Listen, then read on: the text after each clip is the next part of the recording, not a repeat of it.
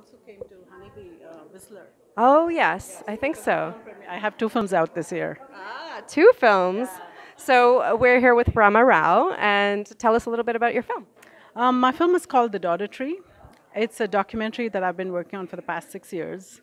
And it's about the disappearance of women in some villages in India because of the preference for having boys, for having sons. So I found entire villages where no girl has been born the past 20 years.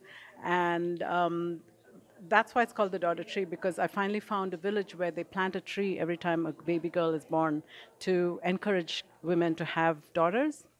And the tree grows, the baby grows, and with the fruit that comes that grows off the tree, they support their baby girls. So that's why my film is called the daughter tree. Such a great metaphor, too, right? How did you find out about this? I always say that this has been a film that's been in development all my life because I grew up in India and I know firsthand what it is to be female in India. But I knew that I wanted to tell this story in a very poetic way, in a very I I want hope, and I'm tired of women being seen as victims. I'm really tired. So I found this midwife who's tough, who is literally a warrior midwife. She goes around fighting for families to say, have your baby girls. If you don't have a daughter, who's going to have? Well, yeah, and how are you going to get more boys? Exactly.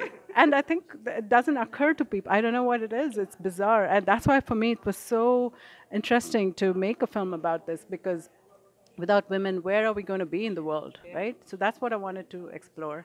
And I think the film really came through because of the Daughter Tree Village, where I found girls were being valued and being treated as precious. And I think giving hope to the viewer too is very important in a documentary. You can't just keep telling them, oh, the world, is going to hell. We need hope, especially now.